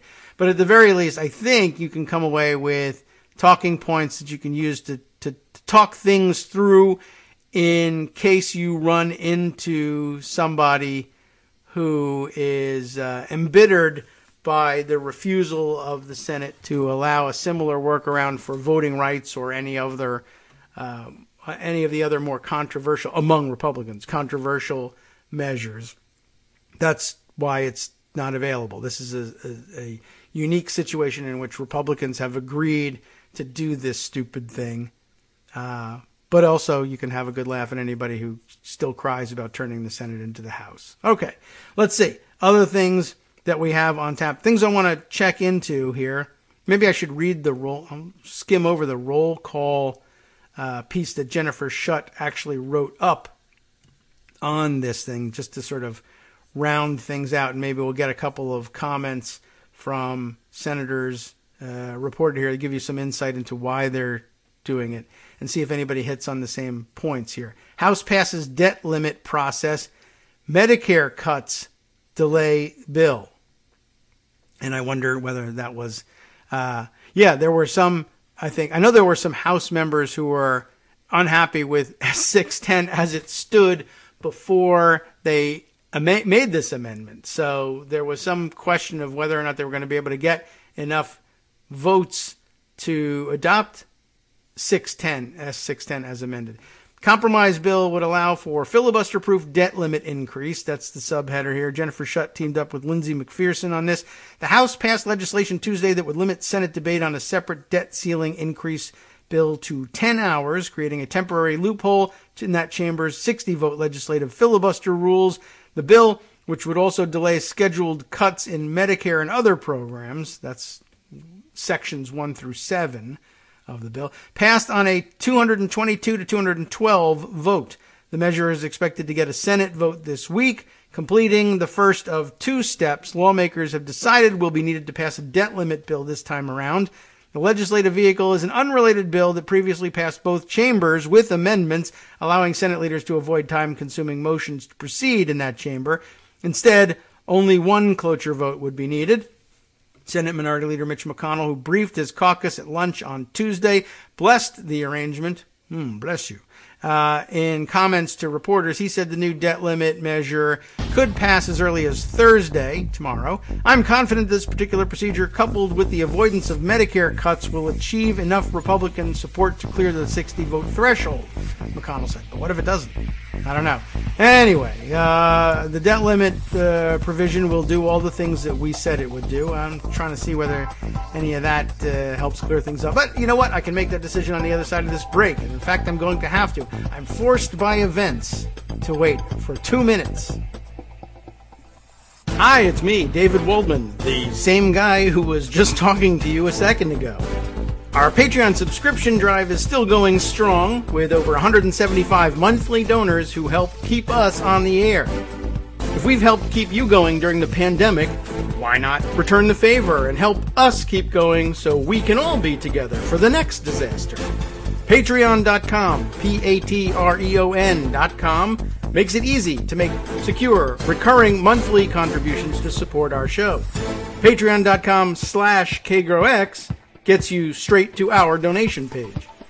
Maybe you'd like to thank us for keeping you sane during the Trump era. Maybe you're looking forward to in-depth explanations of what's going on in the Biden administration. Whatever it is that keeps you listening, we need your help to keep bringing it to you. And hey, if you happen to prefer using PayPal or even the Square Cash app, we're up and running with those options too. Thanks again, everyone, for all your support. We literally could not do this without you.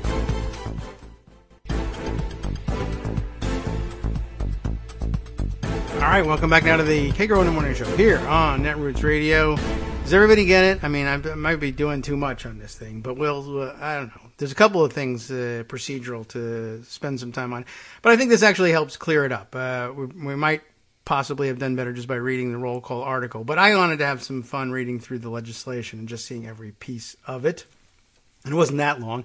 All right, but I think a pretty good explanation of it, and this is a good recap of the two dates that were included in there, in case that left any confusion in your mind. The debt limit provision would allow Senate Majority Leader Charles E. Schumer, you know him, to introduce a joint resolution which has the force of law, just like a bill, provided, of course, it is passed in both houses and signed by the president, and it does, in fact, require a signature. I think there is another one that's passed by the concurrent resolution, which doesn't have the force of law and isn't signed by the president. So anyway, they went with the right one here.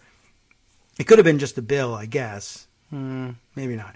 Anyway, the point is that this means Schumer can introduce, or has to in order to get this done, introduce this joint resolution no later than December 31st. So before the end of the year, the joint resolution has to be introduced. That shouldn't be difficult because it was written in there. Section 8 contains all the language except for what goes in the blank. That's the important part, of course. So, no later than December 31st, he's got to introduce this joint resolution to increase the $28.9 trillion debt ceiling by an amount yet to be determined. It would then automatically be placed on the Senate calendar, and it would be in order to proceed to its consideration at any time through January 15th, even if there's a prior vote that says no, believe it or not. Debate on the measure would be limited to 10 hours with no amendments. Motions to commit or to move on to other business wouldn't be allowed. Then there would be a simple majority threshold for passage, or 51 votes, if all senators are present. That also should be probably commented on just for a moment. There isn't, you would have noticed, here's a good reason to read the text of the bill. You will have noticed that this is a correct statement. Motions to commit, not allowed. You heard about that. And then there would be a simple majority threshold for passage, or 51 votes if all senators are present. You may have noticed that there's nothing about that in the text that we read. It doesn't say anywhere that it shall take 51 votes or a majority, a simple majority to pass. And that is because you don't need to say it. That's the default rule when there's no filibuster in play. So everything passes with a simple majority, no matter what it is, except, I guess, for the ratification of a treaty. True. The only thing that stands in the way, of course, is the filibuster, and with that eliminated, right? So when they used to do the old formulation, when Chuck Schumer himself used to say, everyone knows it takes 60 votes to pass anything in the Senate. Well, not to pass it, just to get to the vote on it does take 60 votes. So anyway, as I said, that's the default state of things in the Senate. It's always assumed that it takes a bare majority, simple majority, to pass something. That's why it didn't have to be stated in the text that we read, and that's why it wasn't stated in the text that we read. Okay, let's see. Next up, the special procedure would be available for one time only, wouldn't be applicable to any other piece of legislation, and would expire on January 16th. So, by the way, what that means is that if Trump attacks the Capitol lays siege to the Capitol between January 1st and January 16th and prevents the Senate from coming into session and adopting that joint resolution, then the debt ceiling limit won't be raised and he'll force the default. So just like when it was his theory that he could prevent Biden from being certified on January 6th by either by sacking the Capitol and making it impossible for them to hold the vote, or by, staying the proceedings in some other way onto, past the magical date of January 6th, that something magical would happen and he would become president and Biden wouldn't. Here they can do the same. So I guess increased security in the Capitol between January, let's just start now and keep it that way until January 16th, even though they've expressed no interest in it. Who knows? That could become the talk of Gab or Parler any moment now. All right, so where were we? Oh, yes, it wasn't yet clear when the debt limit measure would be introduced or taken up, sometime between now and the end of the year, or in what dollar amount it would be raised by. Some independent forecasts estimate it would take something like $2 trillion in additional borrowing authority to make it past the November 2022 midterm elections, if that's their goal. And that may very well be their goal. Reminder here that, of course, this is borrowing authority to pay for the spending already approved by the previous Republican Congress. Not that they will admit to that, or not that they won't tell you the exact opposite. But thrill goes up their legs that they'll be able to pin a $2 trillion addition to the debt ceiling, if not the actual debt itself, on Democrats. You should probably be aware of that too. It won't really help very much, but yeah, Republicans will say they just added $2 trillion to the deficit. No, they didn't. They gave authority to do that later. If people decide that's what they want to do, they now have the authority to do that, but that's not actually what they did. Treasury Secretary Janet Yellen has urged lawmakers to act before December 15th on the limit. We'll see whether that happens. After which she said that it's possible the Treasury won't be able to meet all U.S. financial obligations on time. But she also said there's a high degree of confidence that Treasury can make all of its required payments immediately after that date. And independent forecasters have said there may be a few more weeks of wiggle room if needed. So, of course, they'll take it. Congressional leaders have said they'd prefer to deal with the issue before December 15th, however. Then they could. We always said we wanted a process that was simple, not risky, not convoluted, didn't put us through a lot of different votes, Schumer told reporters after Democratic caucus lunch Tuesday. We Democrats were always willing to carry the burden. That's what's going to happen. I don't know whether he got his wish on it not being convoluted or not. But yeah, if that's sort of a weird thing too. If they were always willing to carry the burden, then why didn't they do it in reconciliation? And I don't know. I can't answer that.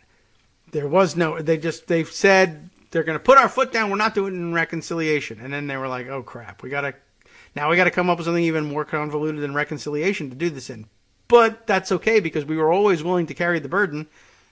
I don't know. Anyway, there's other stuff in this bill, and it's actually covered here. We might as well read it. Medicare and farm cuts. What's this about? The debt limit process language is tucked into a bill that would avoid several Medicare cuts that would otherwise be triggered on January 1st.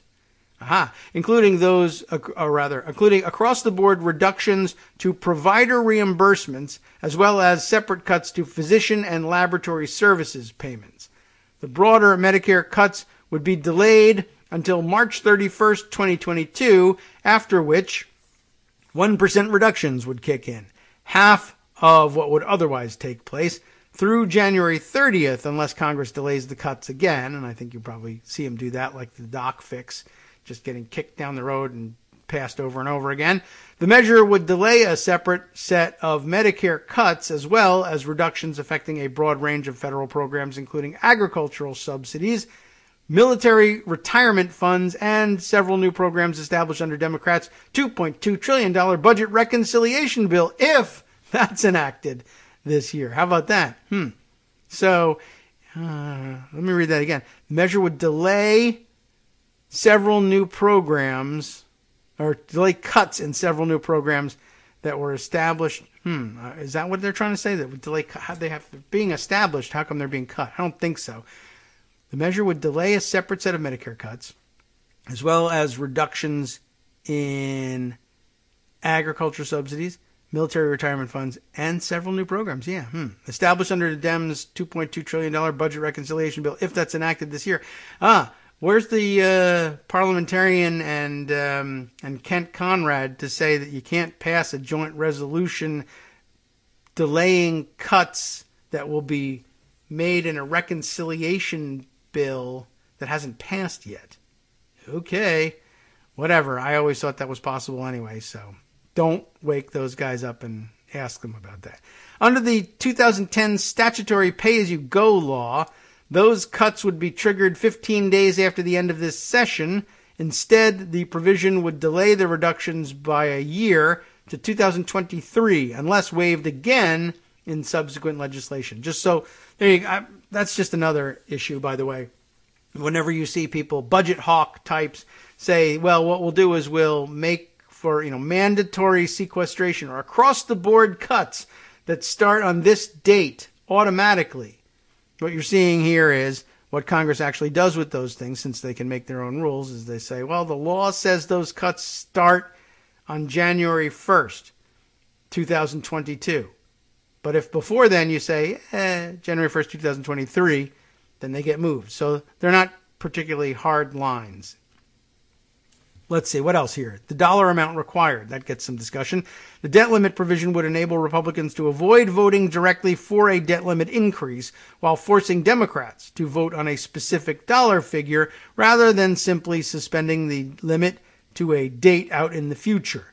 That was something Republicans insisted on for the short-term patch in October that lifted the ceiling by $480 billion.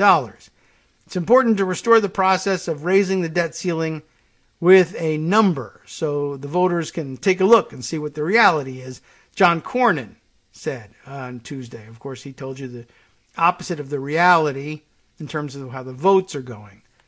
But at least 10 Senate Republicans would still need to vote for cloture to get around the 60-vote threshold for the underlying bill, that is S610. After the October bill passed, McConnell said Republicans wouldn't help Democrats pass legislation to suspend or raise the nation's debt ceiling again. But they will. After Tuesday's lunch, McConnell said the latest agreement doesn't violate any principle that he laid out earlier. Ready for this? The red line is intact. The red line is that you have a simple majority party line vote on the debt ceiling. That's exactly where we will end up. That's not the red line, of course. I mean, if that were the red line, then he would be right. But the red line was Republicans won't help Democrats pass legislation to suspend or raise the nation's debt ceiling again, and they will by providing votes for cloture on S610, which establishes a new procedure for voting at least one time on the debt ceiling. So, no, they didn't stick to their principles, but also no one will ever get that. You will, but no one else will. GOP senators so far have been lukewarm on the procedural change that McConnell briefed members about. How is that different than just voting to get on the measure? Mitt Romney asked on Tuesday. I mean, that's what roll call with their pop-up ads, the different sizes, and when they rotate the ads, all the text on the page moves. All right, so Mitt Romney says, how's that different from just voting to get on the measure? I mean, that's what was the option last time. It took 10 Republicans to do that. To create a rule would require 10 Republicans to do that. It seems to me that's the same thing over again, and it is. But Mitch McConnell doesn't want it to be, so he says it's not. That's all. That's all there is.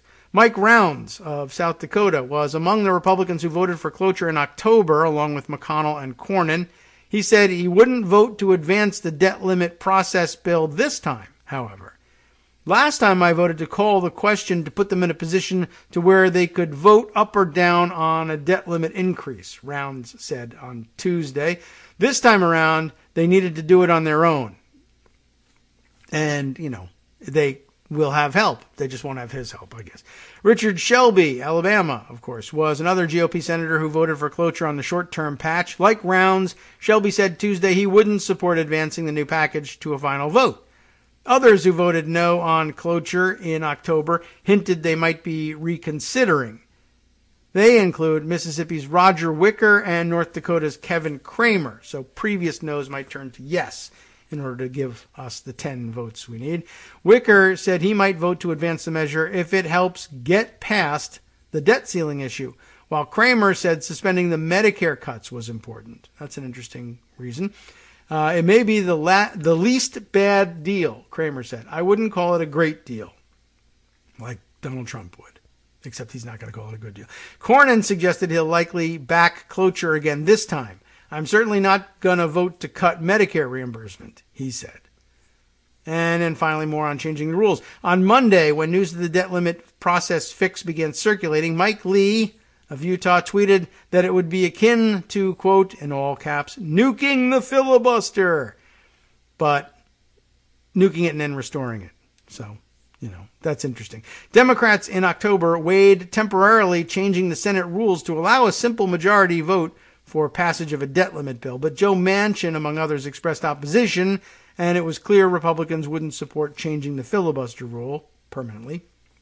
This time is different, in that it would require 60 votes effectively to temporarily change the rules to allow the expedited debt ceiling process.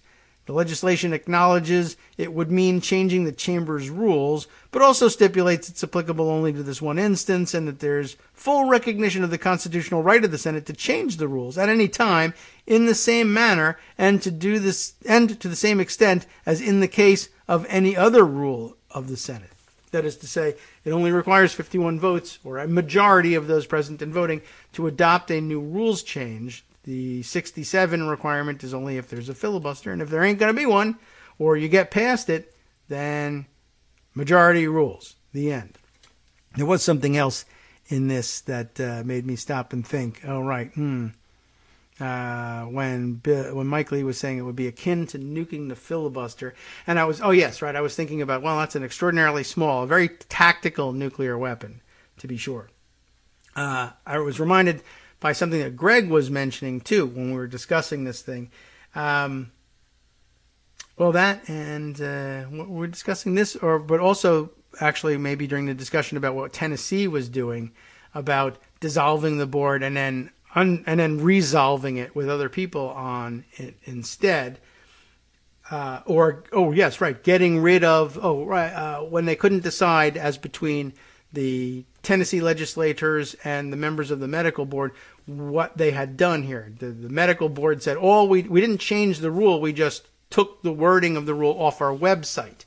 And the legislators say, no, what you really did here, whether it's legal or not, you rescinded the rule, because if it's not on your website or published anywhere, it can't really be a rule.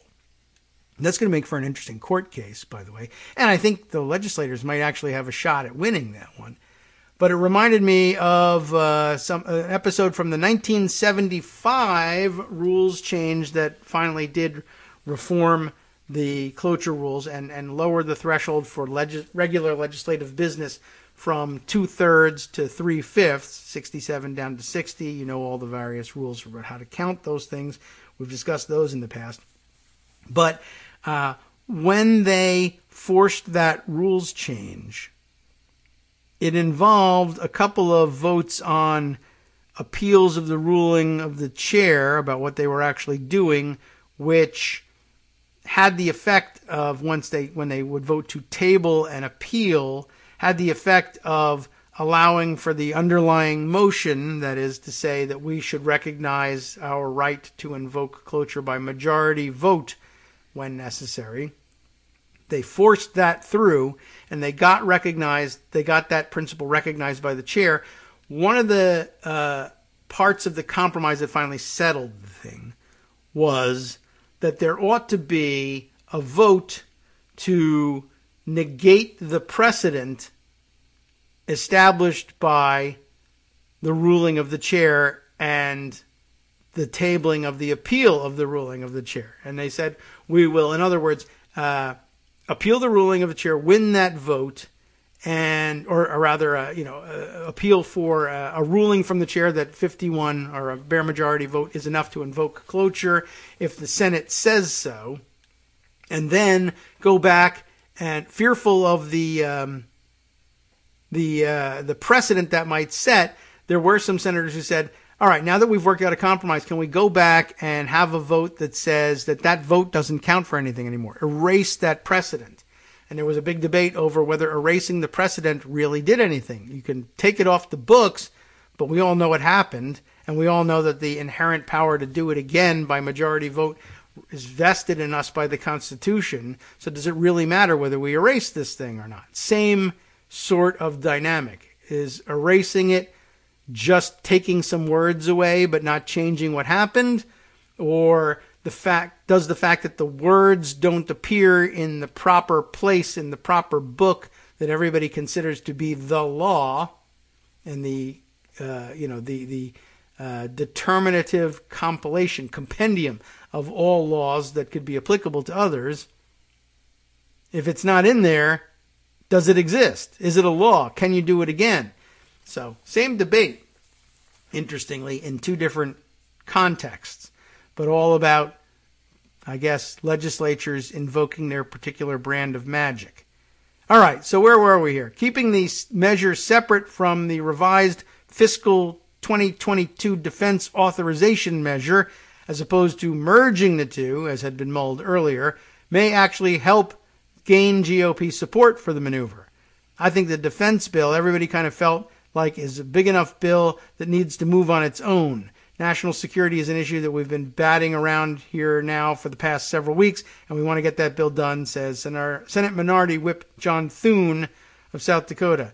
There was another vehicle available which seems to fit. He didn't want to tag it on to defense because that would entail, well, you know what? There's no real reason not to do it, but they probably objected to it. There were probably senators who said, I feel like I have to vote for the defense bill, and I don't want to vote yes on this debt ceiling trickery, the procedural trickery anyway. It's nothing tricky about the debt ceiling part of it. But so what? I mean, that's why you attach things to a must-pass bill. I don't know why they did that, but I guess they had another vehicle and it seemed to work. And people who had even illogical objections, doesn't really matter whether they're illogical. If they're going to state them and put their foot down, you got to find a way around them, even if they don't know what they're talking about. Okay, well, I guess we're done with that, maybe, but I have a feeling there'll be more questions. We might be back on it tomorrow and Friday. Let me check in on a couple of other interesting details. I mentioned to you the other day, I got to scroll down in order to get to this one, that there was more on the Oklahoma National Guard front. You remember that controversy? This is from the Washington Post on November 30th. It's been waiting around to update you with, by Alex Horton. National Guard members who refuse to be vaccinated against the coronavirus will be barred from training and have their pay withheld, the Pentagon said way back when, on Tuesday, right after Thanksgiving, I guess, in an apparent warning shot from the Biden administration to Republican governors looking to defy federal mandates. The directive from Defense Secretary Lloyd Austin comes a day after he rejected a request from Oklahoma Governor Kevin Stitt to exempt his state's National Guard members from the vaccine requirement. Stitt is the only governor, so far, to enact such a policy, though his countermand generated inquiries from leaders of other conservative-leaning states interested in challenging President Biden's initiative to immunize the federal workforce and government contractors. In his guidance, Austin said all 2.1 million service members, including National Guard personnel under state command, are obligated to follow his August order instructing them to receive the vaccine.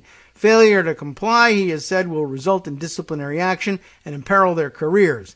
No credit or excused absence shall be afforded to members who do not participate in drills, training, or other duty due to failure to be fully vaccinated against COVID-19, Austin said. His memo appears to be in direct response to the unprecedented standoff with the Pentagon that has taken hold in Oklahoma, where thousands of National Guard personnel remain unvaccinated, and a spokesman for Stitt insisted Tuesday that the governor was within his authority to tell them they may sidestep federal directives. Stitt informed Austin on November 2nd that the order for all troops to get vaccinated violates the personal freedoms of many Oklahomans, and that a significant number of troops plan to forgo vaccination. He later ordered Brigadier General Thomas Mancino, commander of Oklahoma's roughly 8,200 National Guard troops, to execute a policy allowing members to avoid a vaccine while on state orders if they wished. So anyway, without going too far into this and reading all the way through, because then we'll run out of time, you get the idea. The Pentagon insists on its position, and I don't know, I'm not sure. Maybe the article has more, but we might actually still have to wait and see whether people just say, well, to hell with you, I'm not going to do it, and I'll see you in court. And they may lose in court, and they may be court-martialed along the way, but, you know, that might be what they decide to do with themselves. On a similar front, I thought I would bring up this piece that I saw referred to elsewhere in another article about crazy things that are happening all over the place from military.com. Let's see. We've been there before. I think Darwin has read things to us. Military.com, military news reported by Steve Benyon. Here, ready for this one? Fellow guardsmen, get the pop-up out of the way. Fellow guardsmen push for soldier in January 6th mob to be allowed to continue serving. How do you like that? The chain of command for a National Guardsman who pleaded guilty to being part of the mob that ransacked the U.S. Capitol on January 6th is closing ranks and begging the Army to allow him to continue serving. Private, it was a private first class, right? PFC. Abram Markovsky is set to be sentenced Friday. That's 2 days from now, right? He faces up to 6 months in prison and has already agreed to pay a $500 fine for his role in the riot. Which did an estimated $1.4 million in damage to the Capitol, by the way. The mob, which Markovsky has admitted to joining, stormed the Capitol, you know why, in an attempt to stop the peaceful transition of power. One of the most perilous moments for democracy in the history of the country that the soldier had sworn an oath to defend. Thank you, military.com. As part of the plea agreement, federal prosecutors are seeking a 2-week prison sentence, according to court records. A spokesperson with the Wisconsin Guard, Wisconsin's his state, would not say whether the state is considering giving Markovsky the boot, or if he was deployed to Washington, D.C. as part of that state's mission to secure the Capitol following January 6th. Can you believe that? Markovsky's lawyer did not respond to a request for comment ahead of the article's publication, but wouldn't that be something? He storms the Capitol on January 6th. Then they finally clear people out. And as you remember, they posted National Guard troops all over the Capitol just to make sure that it didn't happen again in the days following January 6th. It's possible that somebody was there as a rioter and then deployed to protect the place later on. By the way, I mean, for all the people who said, I think at the time that they said, just one of the many things that they said that AOC was crazy about was her insistence that sometimes it really kind of felt like some of the cops who were guarding the place didn't really have our best interest at heart. It might be more on the side of the mob than anybody else. Well, now it turns out it could be the case that the National Guard troops were too. Markovsky serves in Delta Company, 1st Battalion, 128th Infantry Regiment, a National Guard unit based in River Falls, Wisconsin. He also attended Special Forces selection in October. How do you like that? Of course, to weed out which soldiers qualify to attempt a career in the Green Berets, but failed the physical fitness test and was swiftly sent home, according to a spokesperson for the Special Warfare Center and School. That's news. Multiple Army leaders penned character statements for Guard officials and the Department of Justice, saying Markovsky was caught up in the moment and that he should be able to continue his military career. I don't know how I feel about that one. Well, yes, I do. He should not. 5 soldiers who wrote character references supporting Markovsky, including 1 officer, 4 non-commissioned officers, and 1 junior-ranked soldier who served as Markovsky's team leader, all either did not respond to Military.com's request for comment or said that they were told they were forbidden from communicating with the press. I am fully aware of the severity of PFC Markovsky's actions. I understand that he must be held accountable for his actions. Second Lieutenant Joel Stevenson, Markovsky's platoon leader, said in a letter, "My most humble request is that you allow him to continue service. In my professional opinion, as one of his mentors and as a witness to PFC Markovsky's moral character, I truly believe he is an asset to the United States Army." Oh boy. All right, well, there's more to it. You want to read on? We can't, because circumstances dictate this sort of thing. Anyway, I recommend that you read it, but how's that for a twist? Anyway, you might hear more about that in the days to come. You might hear more about a lot of things in the days to come. Why, I could tell you a little bit about what's coming next when Justice Putnam takes over the mic for the West Coast Cookbook and Speakeasy. How about that? How about the shadowy Utah Voter Verification Project, which is now going door-to-door intimidating citizens while looking for non-existent voter fraud. You knew that was coming. And let's see, citing reduced demand, the EPA lowered the annual production requirements for ethanol and other biofuels. There has been lower demand. People have been trying to stay home and stop giving one another COVID. From networksradio.com, you have been listening to Kagro in the Morning with David Waldman. Elsewhere in the government, the Supreme Court is hearing arguments today from parents in Maine who want to use a state tuition program to send their children to religious schools. And Biden's Supreme Court Commission has released its final report. We knew that was coming. Joan told us about it yesterday. Stay tuned for all that and more. We'll be back tomorrow.